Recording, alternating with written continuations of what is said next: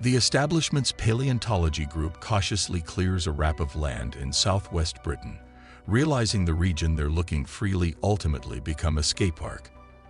As they filter through the soil, they understand they've gone with the ideal decision.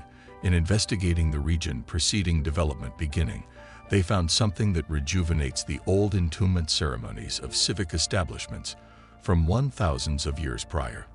At the point when archaeologists dug underneath the skate park, they uncovered proof old entombment customs.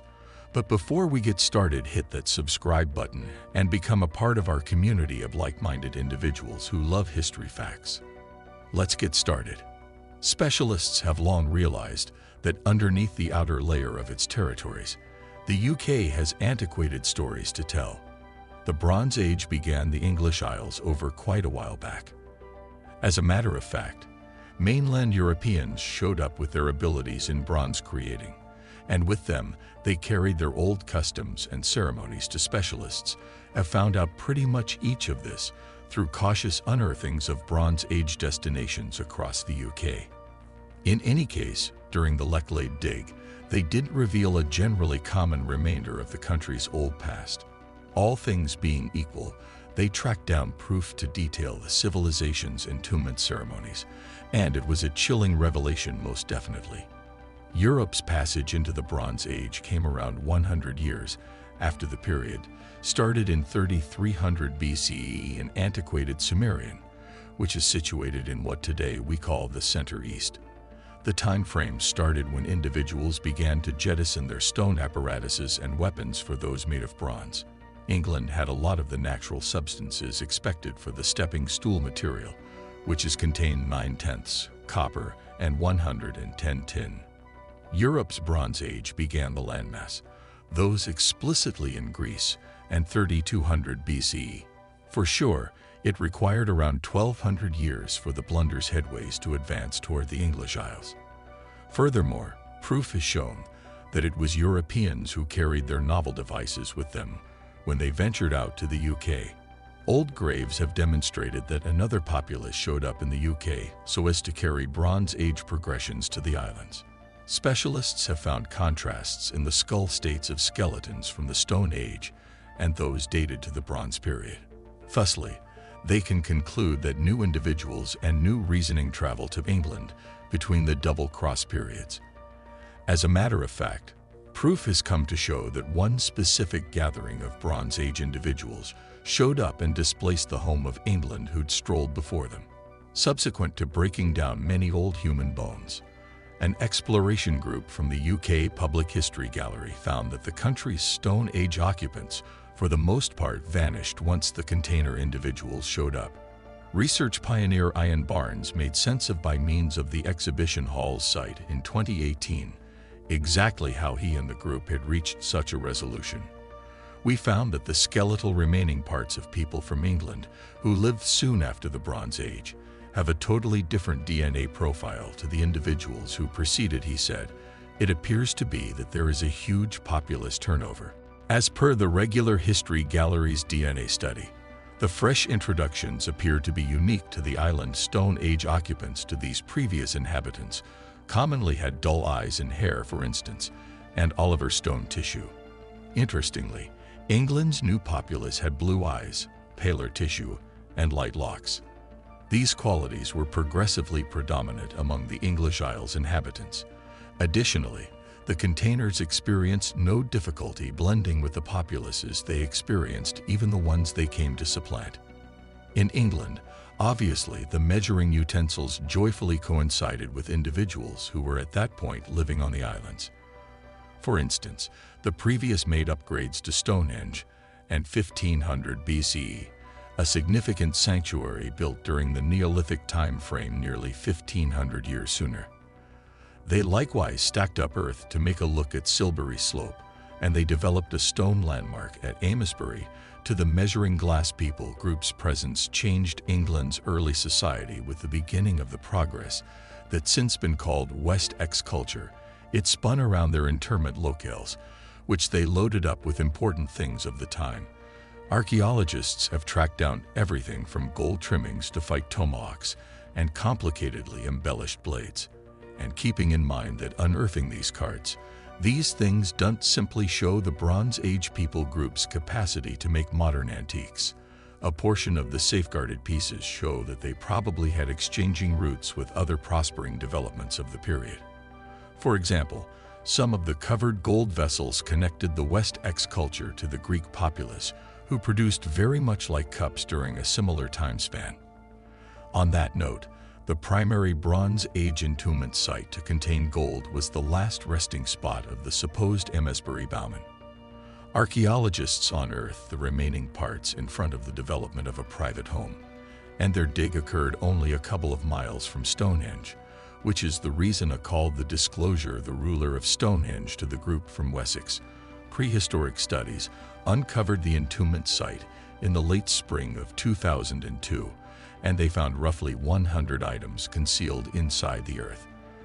Among these were gold strands of hair and a number of pointed stones, a few pots, and a few blades made of copper. Be that as it may be generally surprising, was the Amesbury toxophilate himself a total skeleton of somebody who kicked the bucket over a long time back. The Amesbury toxophilate burial place was likewise essential, since it contained fundamentally more Bronze Age things that archaeologists would commonly track down in such a cart. Additionally, the gold held inside the grave was from around 2500 BC, making it the most seasoned ever leftover made of the material that specialists had uncovered in the UK. Further tests uncovered more about the man covered right beyond Stonehenge. The Amesbury bowman had likely lived to be roughly 40 years of age, had endured wounds to his mouth and knee, the last option of which probably left him in close to perpetual distress, and by looking at his teeth, specialists could discover that had come to England from focal Europe. Very much like different containers, the Amesbury bowman is noteworthy cemetery and rich foundation have persuaded specialists to think that he was an individual from the decision class during the Bronze period.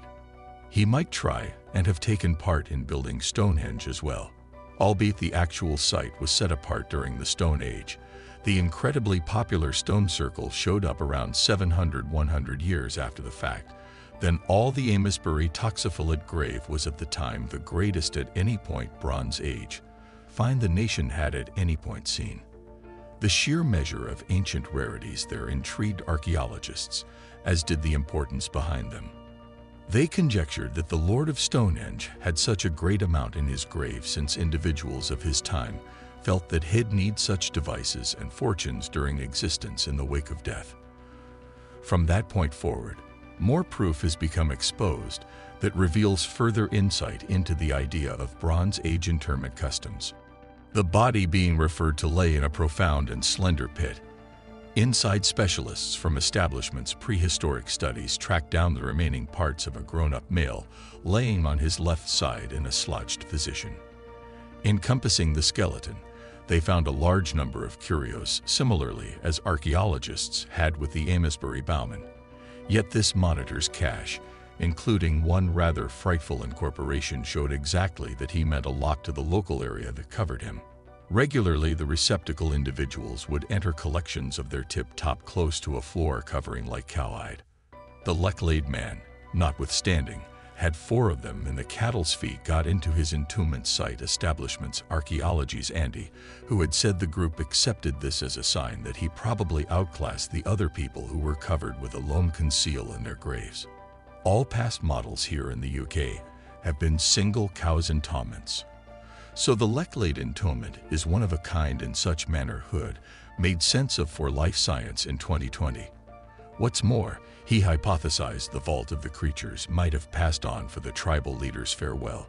He said there's an opportunity that these creatures were butchered as a feature of a function connected with the interment. The measuring utensils had likewise covered this man remembered to have been accomplished and with other important things from his period. For example, they put a stone wristband and a metal blade in the grave with him to Hood added, "It's a seriously huge speculation of abundance to go into the ground." In any case, for these provisions and contributions, one significant part was missing from the tribal leader's grave. Container entombments would in general consolidate their unique pot. However, there was one with the skeleton. We believe that this individual was a venerated expert inside measuring utensil society, who had said someone who was related with the immediate imagery connected to the container pot itself, receptacle pot or not. The establishment's prehistoric studies group actually had a lot to unload of the Lechlade site. They had more to uncover than only a tribal leader encompassed by wealth, all things considered. Inside a similar entombment circle, they found one more man buried in a situated position. His closeness to the boss brought up many issues. The specialists could conclude that the man had been something like 50 years of age at the hour of his passing. Taking into account this, they trusted him to have been a strict authority or the like, as others with an otherworldly job have been covered similarly during the Bronze Age. One of the secrets is, what was the connection between those two men made sense of? On the grounds that the assumed head shaman was let go close to the clan leader, the specialists accepted that the men might have shared a cozy relationship. Others, nonetheless, hypothesized that the priest had just been covered close by the pioneer. He might have been forfeited. Hood brought up that these speculations weren't fundamentally supported by what the group had tracked down in the graves. However, the possibility of him being a shaman was proposed by a few English papers, he expressed, yet there is no proof that he was forfeited. In any case, he additionally said the hypothesis wasn't fundamentally unrealistic either. However, the archaeologists might well always be unable to decide the shaman's reason for death. One way or the other, it's not provable in light of the fact that the upper portion of the remaining parts has been slashed away by a furrow who'd made sense of. Still, he brought up that penance was a particular chance, in spite of the fact that it would presumably never move farther than being a speculation. Hood added that the thought shaman-situated act raised issues on the grounds that it's so unprecedented. He was covered in a strange situated position. The archaeologists said his legs were available broadening downwards towards the foundation of his grave pit. We haven't tracked down an immediate equal somewhere else in Bronze Age England. What the archaeologists can say without a doubt is that the site was significant for basically 1,000 years before the clan leaders and shamans' interments. Thanks for watching. If you want to see more videos like this, be sure to subscribe and hit that notification bell so you never miss a thing.